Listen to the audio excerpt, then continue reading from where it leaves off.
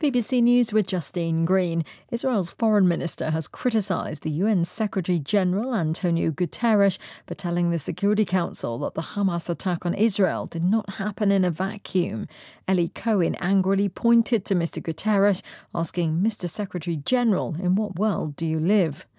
President Biden has said aid isn't getting into Gaza fast enough as Israel's bombardment of the Palestinian territory continues.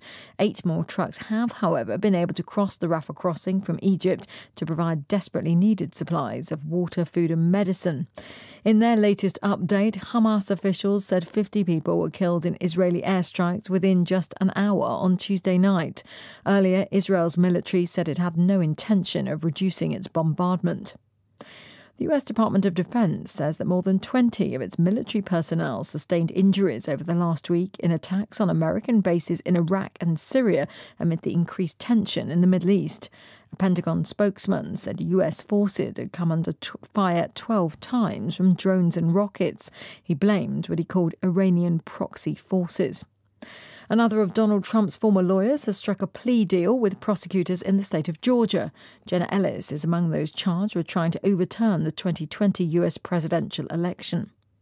The Republican Congressman Tom Emmer has dropped out of the race to become Speaker of the US House of Representatives just hours after being nominated. He's the third nominee to fail to secure enough support from his own party members. The lower house of Congress has been without a leader for 3 weeks.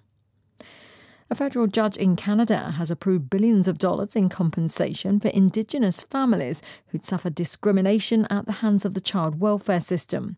It follows a Human Rights Tribunal ruling that found the government had systematically underfunded services provided to First Nations children. BBC News.